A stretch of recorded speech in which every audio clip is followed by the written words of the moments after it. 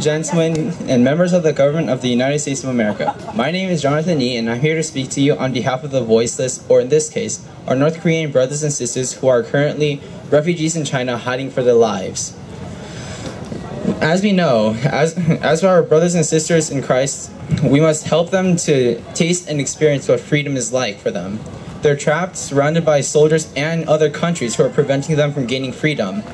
Freedom. That is the key word about all this.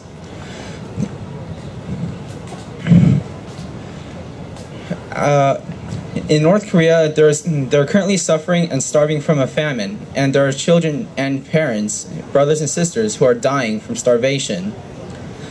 We know that as Christians, we must turn to God and ask for this, but we also need your help too. We need your guys' support to help us to pass H.R. 757 of the North Korean Human Rights Act. There is this one particular line in the Pledge of Allegiance that catches my mind about all this. One nation, under God, indivisible, with liberty and justice for all. This line is very important because we know that as God, who is above us all, wants us to become one nation and united.